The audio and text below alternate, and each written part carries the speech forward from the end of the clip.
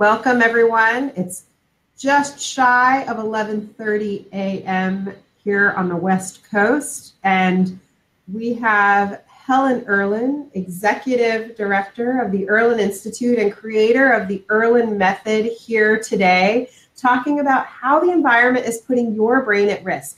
In other words, toxic brain environments. We're going to have time for question and answer, live question and answer with Helen at the end of her talk. So be sure that you post any questions you might have in the comment section below the video as it's going on, and we'll get to as many of those questions as possible. With that said, welcome, Helen, and I'm going to turn this broadcast over to you. Lovely. Thank you, Sandra. I appreciate that. Some of you who are seeing me live, I have some children who come in every once in a while and look at me and go, wow, you mean she's still alive? So it's nice to be doing a live podcast and welcome all of you. One of the main reasons that I wanted to talk about Irlen in relationship to the environment and the emotions and the other areas that we work with is because we're so focused on reading that we forget all the other issues that the brain interprets in the same way as they interpret reading, which gets us to the point of the brain, because we seem to forget how important the brain is. If I can quote Dan Amen, your brain is your most important organ. It controls how you think, how you feel, how you act, your performance, your sustained attention and concentration, and in addition, your health and well-being. So I want to show you that Irlen is related to the brain and calming the brain down and giving you peak performance with your brain. And we'll be talking more about the brain. So first thing, though, you need to know and understand about the brain is that everyone has their own unique brain, just like we all have unique fingerprints, and every snowflake is uniquely different. So is everybody's brain uniquely different.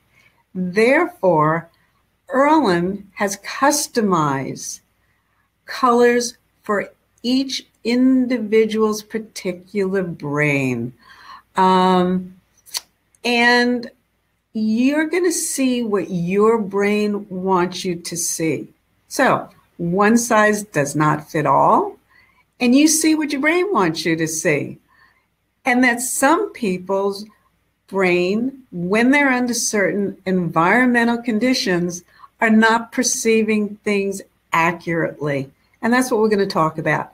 But the part of the brain that's so important for Irlen is the visual cortex, and that's right in the back of your brain. We seem to forget about the visual cortex because if your eyes are open, the concept is it's always on, and you don't think about it being overactive or hyperactive or interfering and creating other parts of the brain to be overactive. But the visual cortex has the largest real estate in the brain, and it doesn't even like to stay inactive. So there was an interesting research study that they did with people who were blind, who were reading Braille, thinking that the part of the brain that would be activated would be the tactile part, but it wasn't. It was the visual cortex. Your visual cortex has got to take over, and it's really important.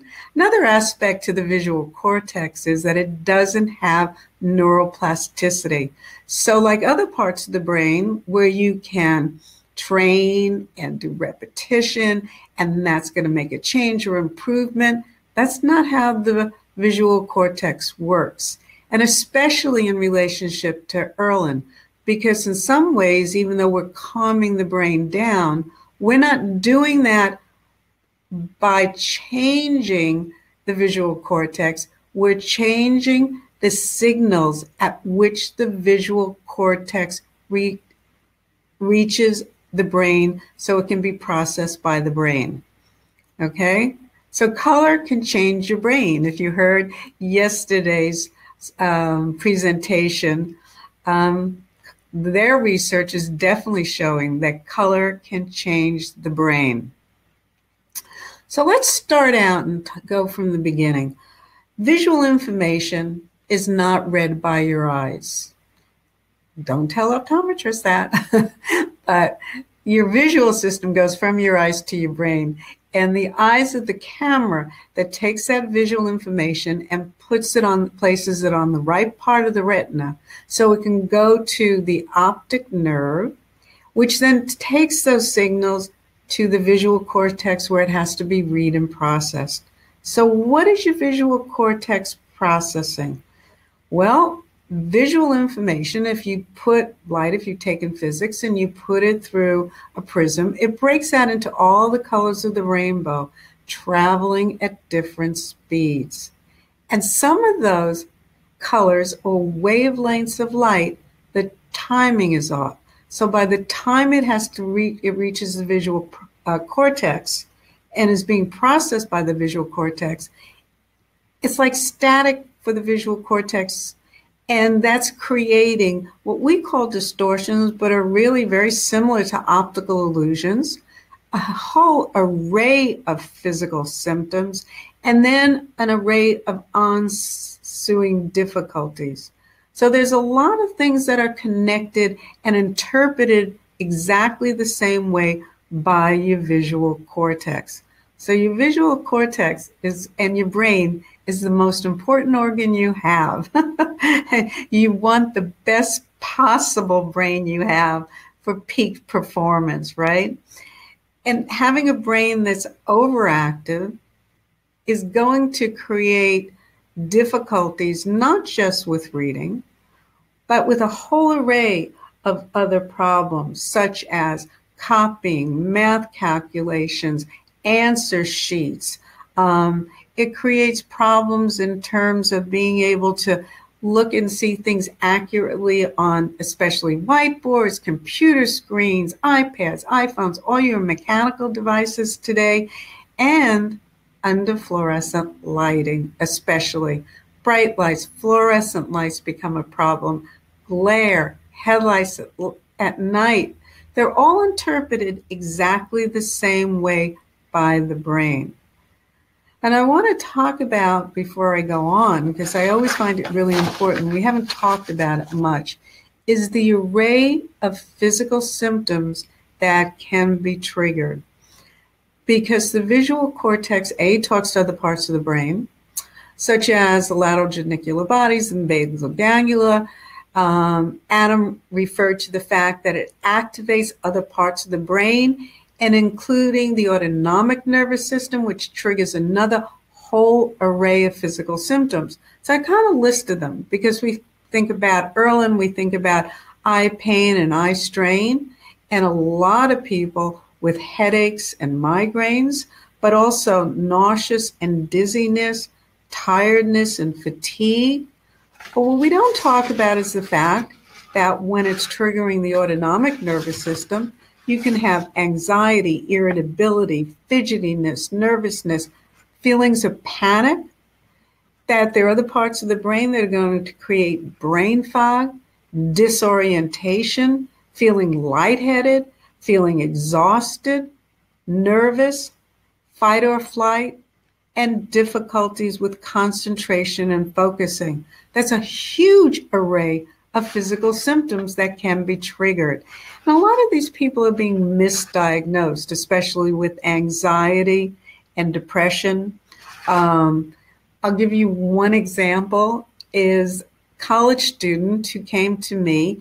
She did very well throughout her school career, got into very good college, had gotten A's her whole life until she went to college.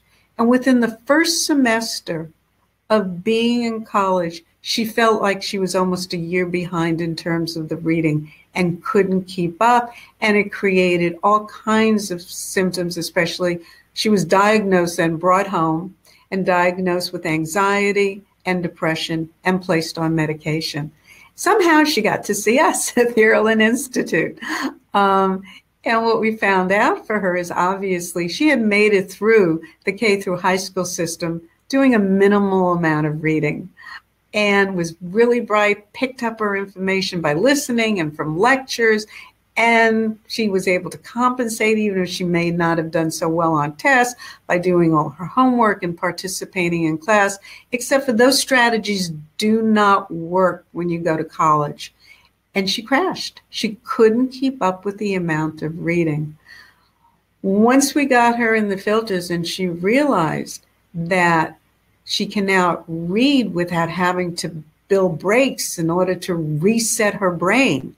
And every time you take a break, your breaks get longer and the amount of time you read gets shorter, that she could sit in class and concentrate under the fluorescent lighting. And that life was different once she was wearing her Irlen Spectral Filters. She was able to go back to college and do very well in college. You know, and I get story after story, and they're not stories, they're real people. We had a high school student who started having headaches when she was in elementary school. And she told the nurse sent her home, and she kept being sent home because she'd go to the nurse's office with headaches. She was looked at and had her vision tested. She was looked at by her pediatrician. She saw a neurologist. She had a brain scan. Nothing. They couldn't find anything at all. So they just assumed that she was trying to get out of class and not do the work. So she stopped complaining, and people thought her headaches went away. She just, why bother to tell people that you have a headache? So she stopped complaining. About middle school sometime, her headaches got worse and worse. And finally, by the end of middle school, she was having not just headaches, she was having migraines. And with her migraines, she would get nauseous and dizzy.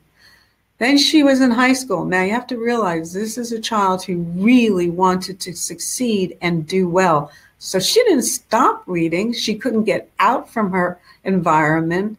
And so her headaches became migraines, and they got worse and worse.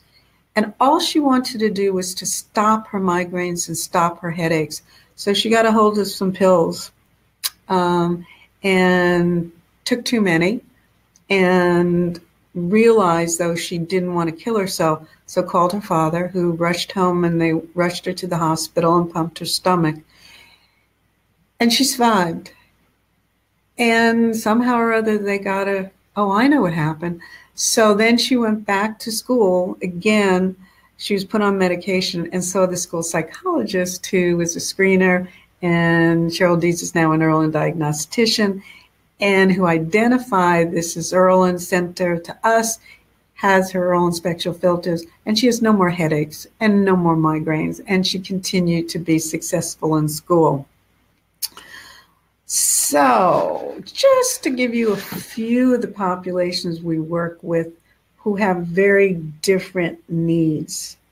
In terms of the visual cortex, which we are now doing research, you saw that with Cornell University, and we've done other brain studies. Some of you have seen the SPECT scans. So you're very aware that when the brain or the visual cortex becomes hyperactive or overactive, that it cannot function well.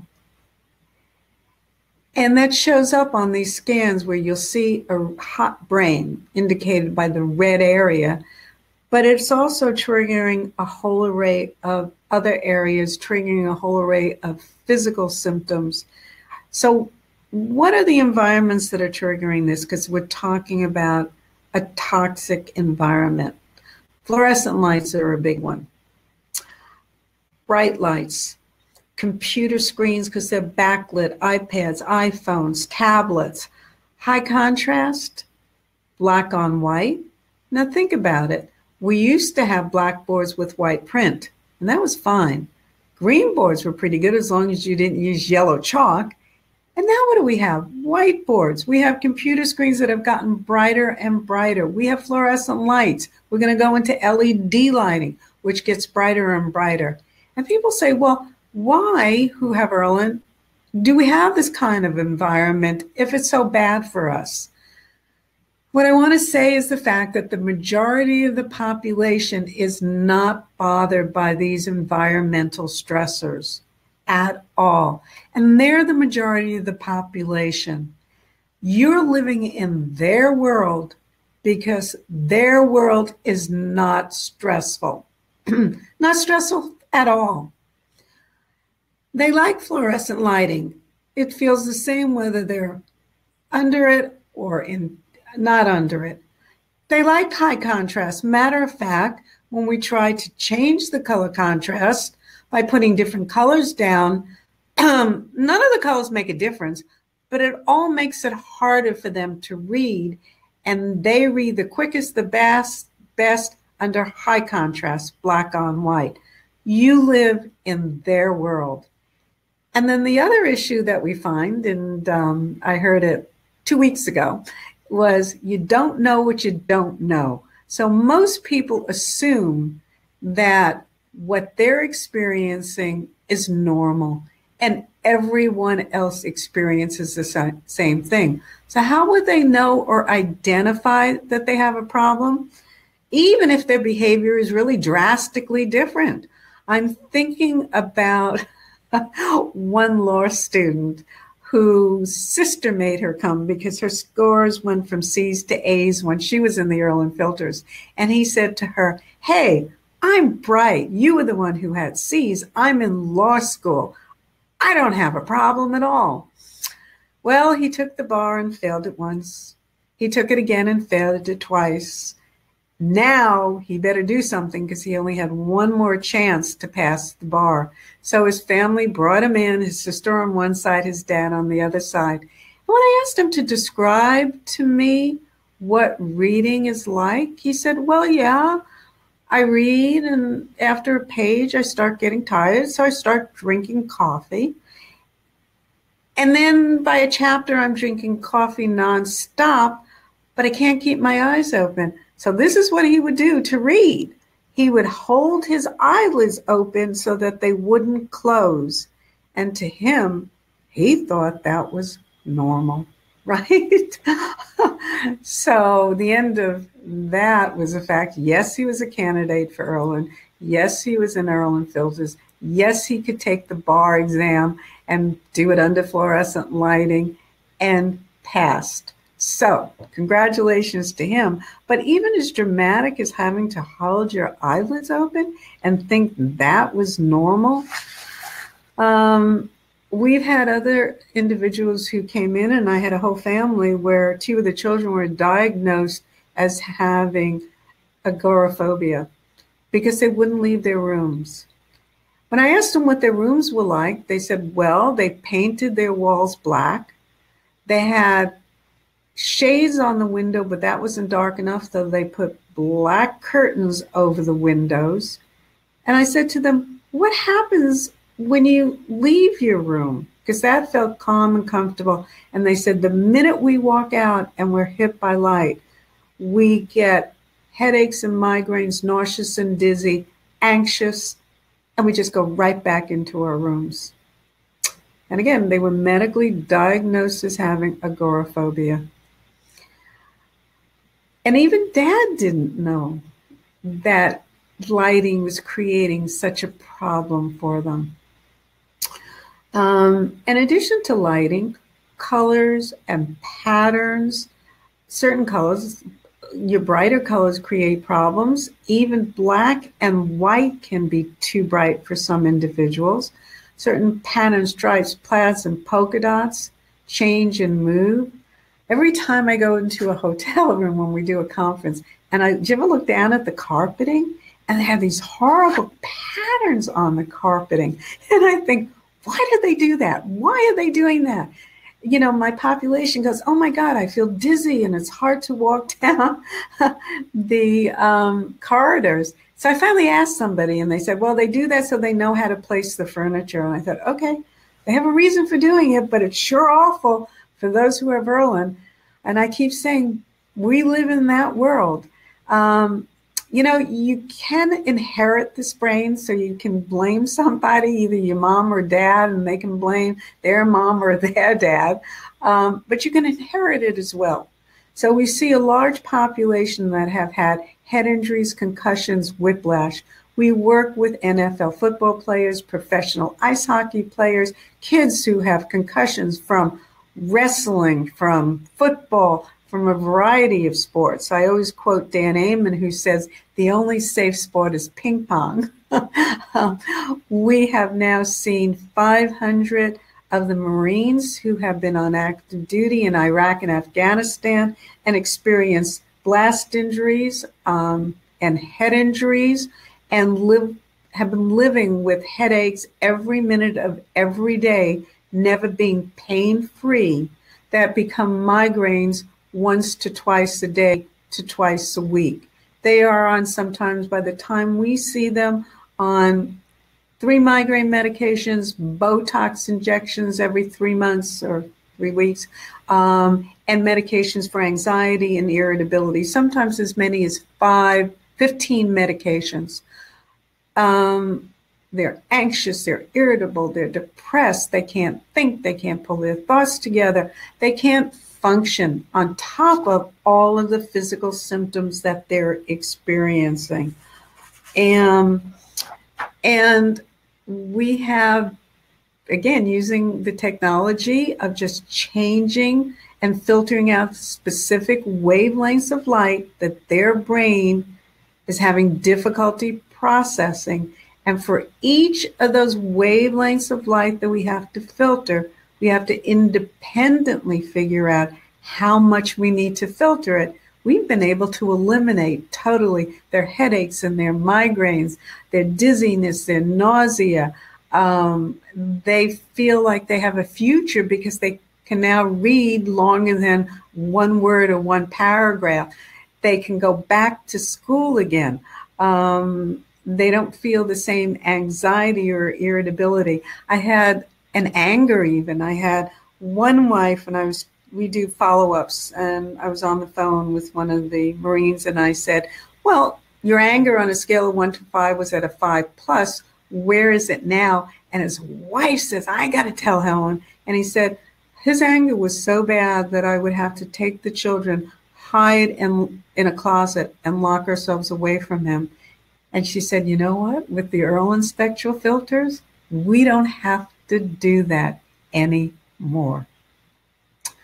So you get to change. We change lives every day by calming down the brain, which is a lovely thing to do.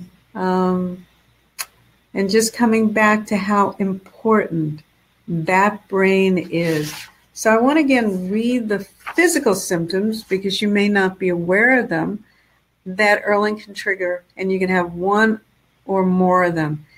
Anxiety, eye pain or strain, headaches, nauseous, dizziness, migraines, feeling tired, sleepy, fatigued.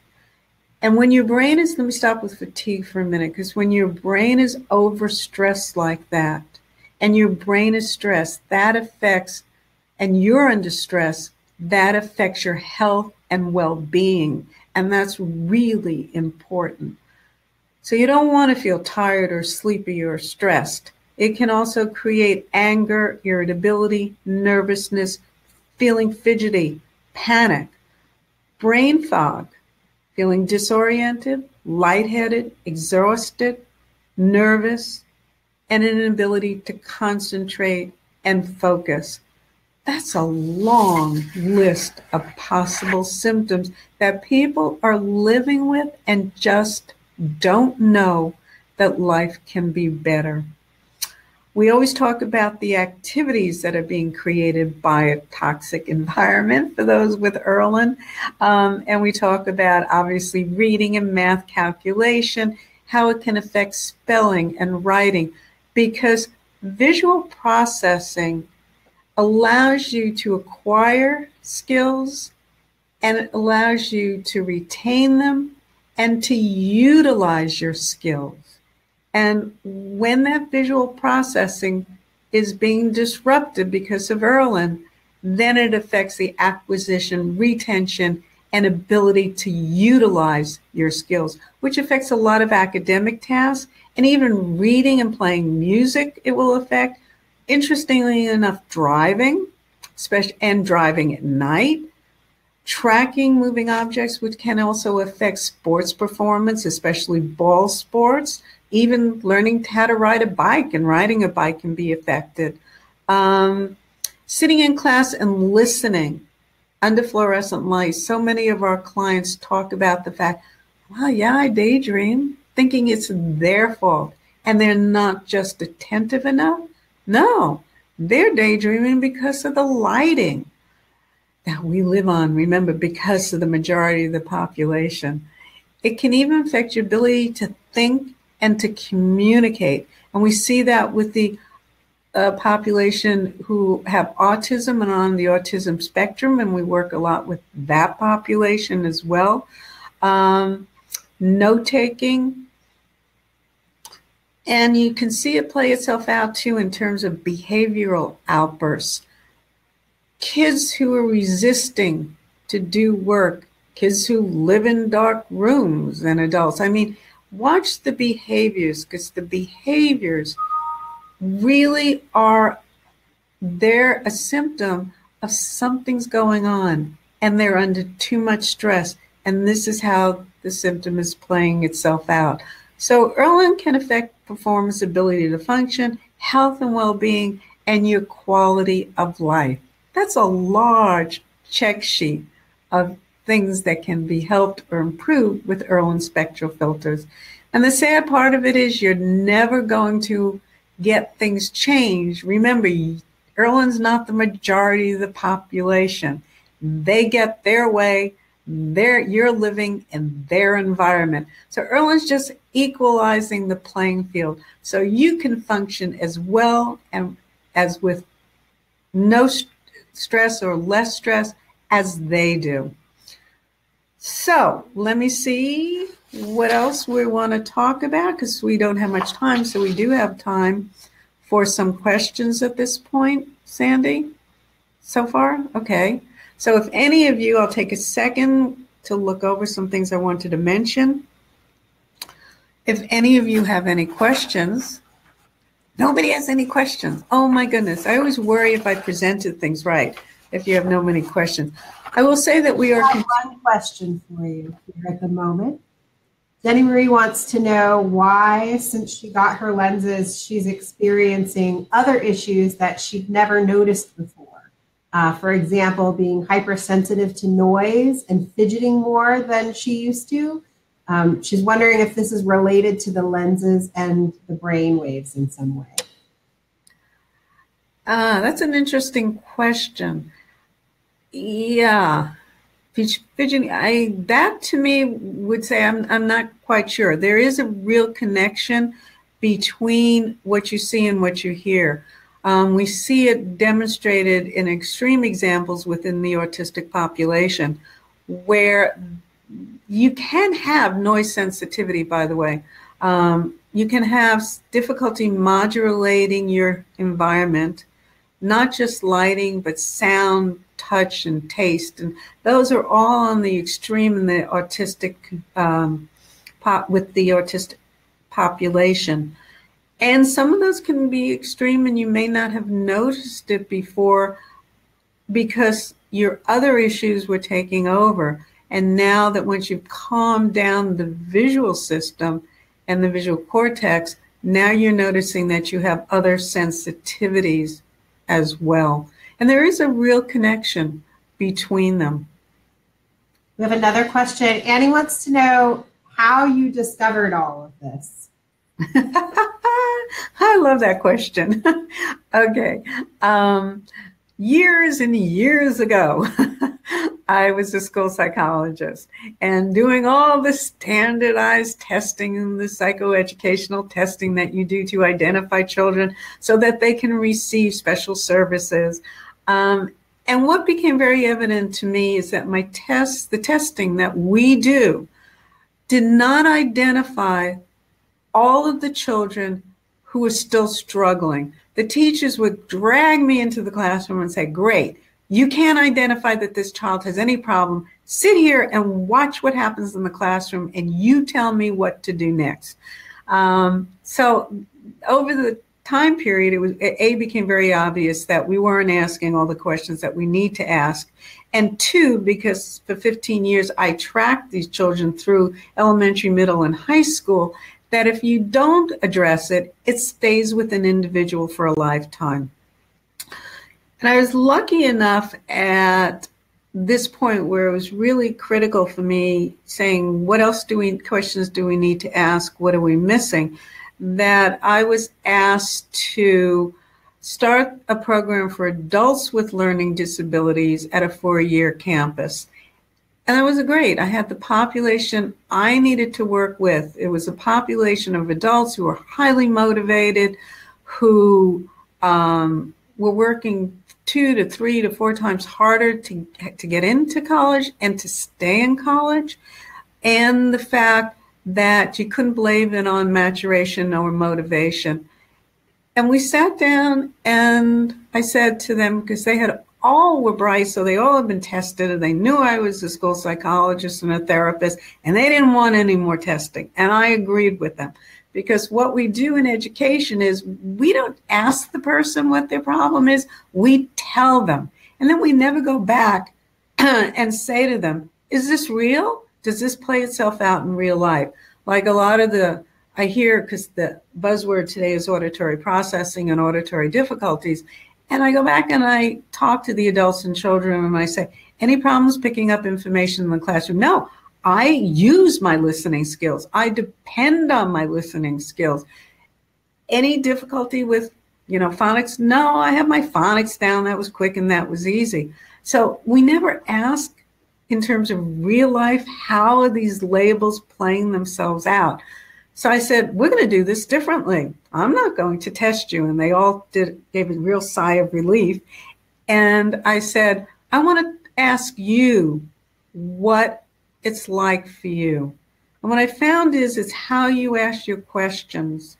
And I got better at asking my questions as I talked with the adult population. And some key questions I learned to ask, because we first were dealing with reading, was tell me what reading is like for you. And nobody has ever asked them that. Tell me what reading is like for you, not when you start, but when you get to that point where you want to stop or take a break. How do you feel? How do your eyes feel? How does your head feel? And how does the page look? And I started to hear things like, things are changing on the page. Things aren't right. It's hard for me to see the page because it's flickering or flashing. They didn't know until we put them in the situation, made them read at that point they wanted to stop, and have them then look at the page so they could tell us what was going on and report what was happening. So I have to thank all the adults that worked with me at the 4-year university for helping me discover Irlen. The interesting thing that all of you should know, so it's a big secret, maybe not, is I don't have Irlen. And I think I don't have it at all. I'm the person who reads for hours and hours. I can finish a textbook in a day because I sit down in the morning and I read nonstop until nighttime. School was a breeze for me. I got through things easy, quick, fast, and easy. I chunk read because everything on my page is so clear. I never read individual words. I see what's up ahead of me. I see what was behind me. I see what's coming up and what's in the past. So I read, almost chunk reading. Gives you lots of information and really helps with comprehension. So I was playing off everything they told me against my experiences in life with reading. And then I had a group of graduate students who were professionals. They were all teachers, and they were also long-term proficient readers, and none of them experienced any of the distortions, which are like optical illusions, or physical symptoms with reading that were being reported. And I think if I had any of the symptoms, I would have dismissed it and just thought, well, I haven't and I've been successful, so all you need to do is try harder. But I didn't have any of the symptoms. And therefore, I believed them. And I wanted to make them just like me.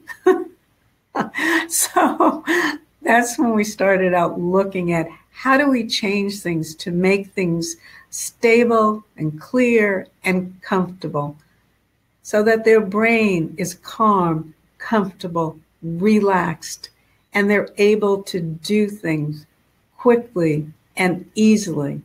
And that's how we came up. I came up finally with the colored overlays. And then the adults were saying, oh, yeah, this is wonderful. This is great for reading. But think about what's happening in our environment. Think about having to read things off of whiteboards, computer screens, and depth perception. And they just went on and on. And then I had to think, okay, if color works on the page, will it work if they wear color? And so that was a whole nother different way of dealing with it. So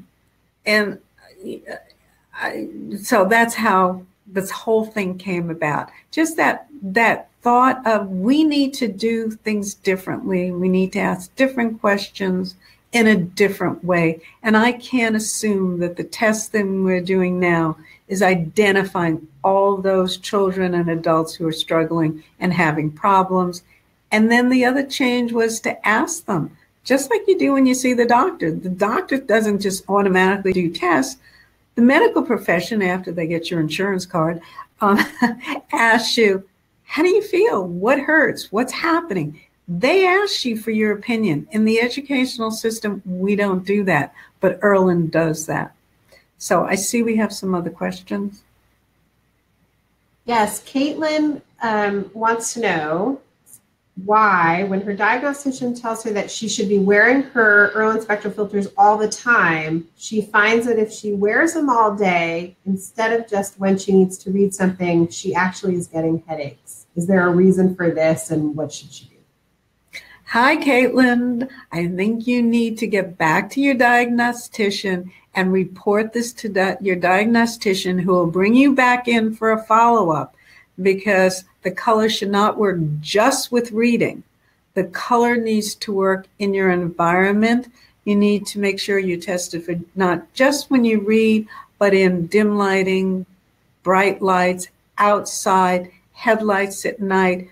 If it's really calming your brain down, the color you wear, and you may need a different color for a different environment. You know, sometimes it needs to be different. We have general use pair and outside pair. Some people can wear one pair all the time. So you may need a second pair, okay? It may be good for reading, but not giving you enough protection in terms of your environment. Get back to your diagnostician. Great. We got a question offline that came through. Will I ever grow out of Irlen syndrome to the point where my brain will change to the point where I don't need glasses anymore? I get asked that question all the time.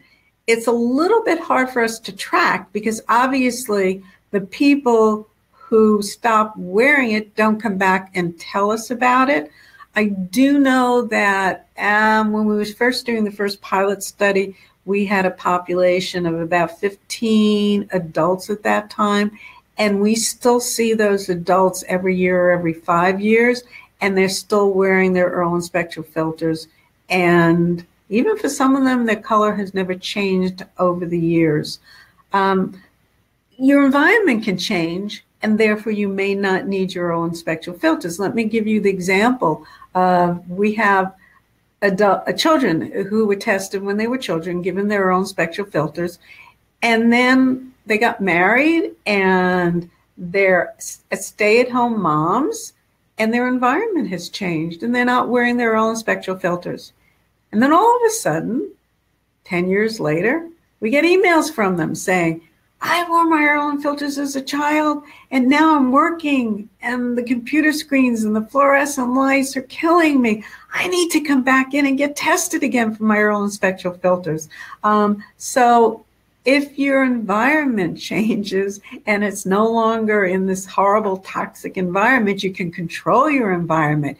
You work from home. You've controlled your lighting. You use more natural lighting. Then your Irlen symptoms may be minimal or be minimized.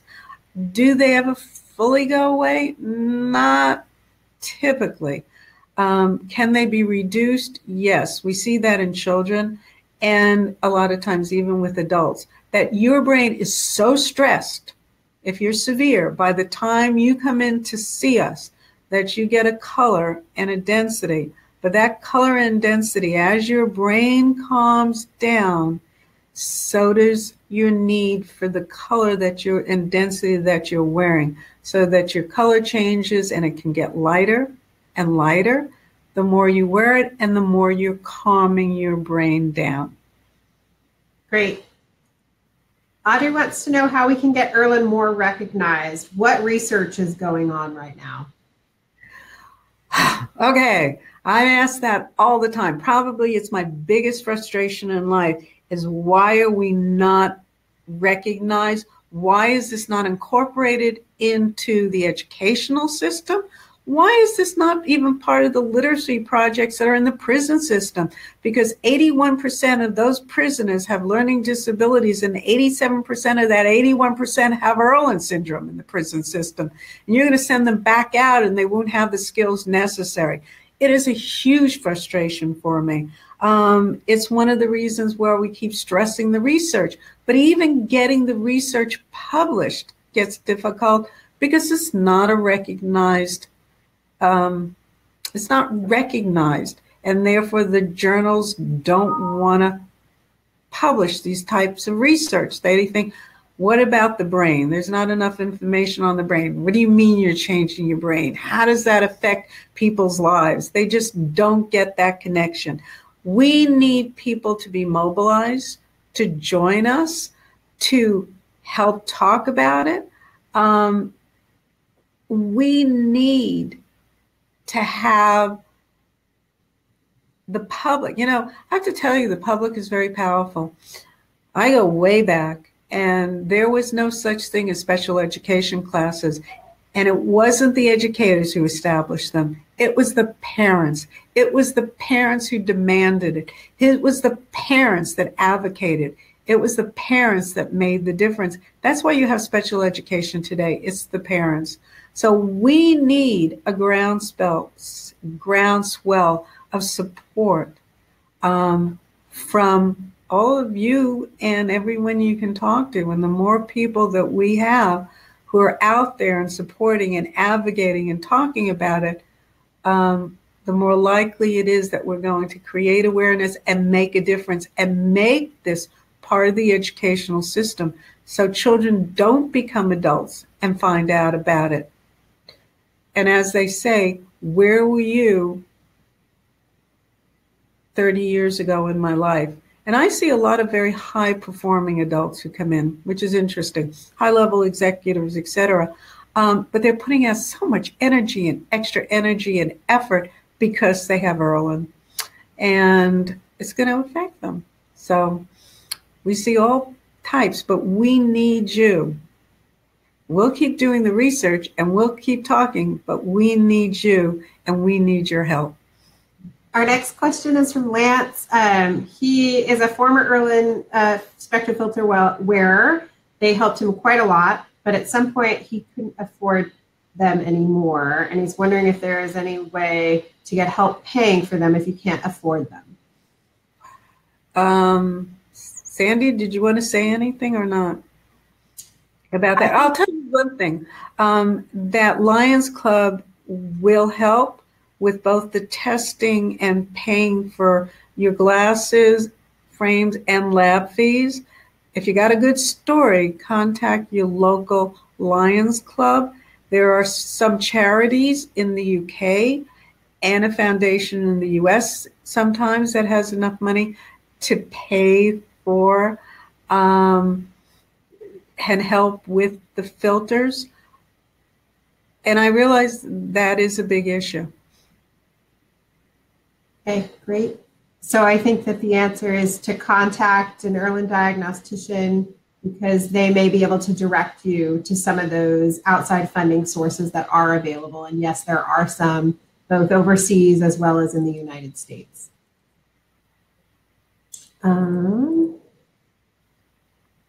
This is an interesting question from Lynette. Is the epileptic population also affected positively by Irlen filters? What we find is that, yeah, again, talking about our toxic environment and all the things that I mentioned can actually trigger certain things that look like epilepsy for certain people or make it worse. So that we will see people who find that they're much more, obviously brain is much calmer, much more relaxed, and therefore there's a decrease in seizures. Some people get epileptic seizures from different contrasts, like picket fences, black, white, that Irlen can control.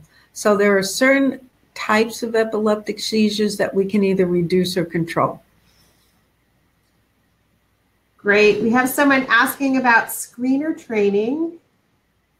Will there be any coming up in Eastern Europe, in Romania? I think that you can find out the answer to on Irlen.com. There's always a list of upcoming screener workshops on the website. So Karina, go there. And contact, yes, there are, and yes, there will be more. So we are working, and we have people going over there, and we'll soon have a couple of diagnosticians in that area who will be, and we've already been doing a number of screener trainings, and we'll continue doing a number of screener trainings. So check, if you can't find anything, contact Alan Penn, Penn, in the UK. He's an Irlen diagnostician, and he has been going over there to do screener trainings. I think we have time for a couple more, one or two more questions. This is a great one from Hannah Miller. When is the next Irlen International Conference? She seems to know it's going to be in the United Kingdom. That's the insider information, I think. Yeah. Hi, Anna. We actually got an email. I got an email last night saying that they've now signed the contracts for the venue, and we definitely have the date. And we would like everyone listening, if you want to have a nice business write-off, come on over and join us for the conference. And we will be sending that information out to you. It's going to be in the summer. We'll be posting it.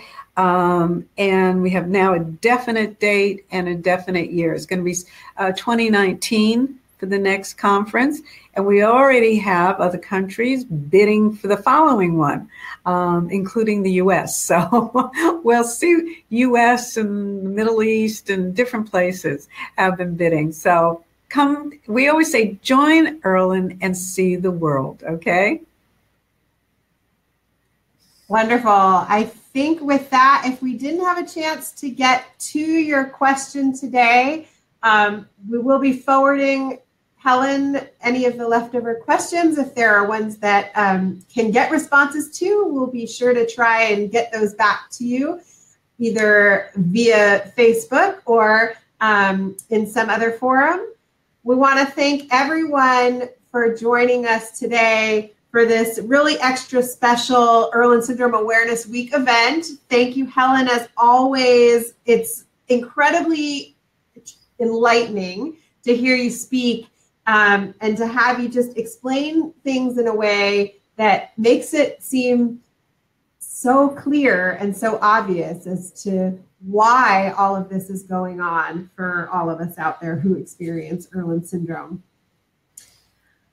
Don't forget to share this video. It will be accessible in recorded form for Here to Eternity on our Facebook page, and you'll be able to share the link with anyone who wasn't able to make the live event here today. And if you want more information about anything that's going on for the rest of this week as we wrap up Irlen Syndrome Awareness Week, please do visit Irlen.com and the I Saw webpage. Thank you, everyone, for joining us, and have a wonderful day. Bye-bye, everyone. Thank you.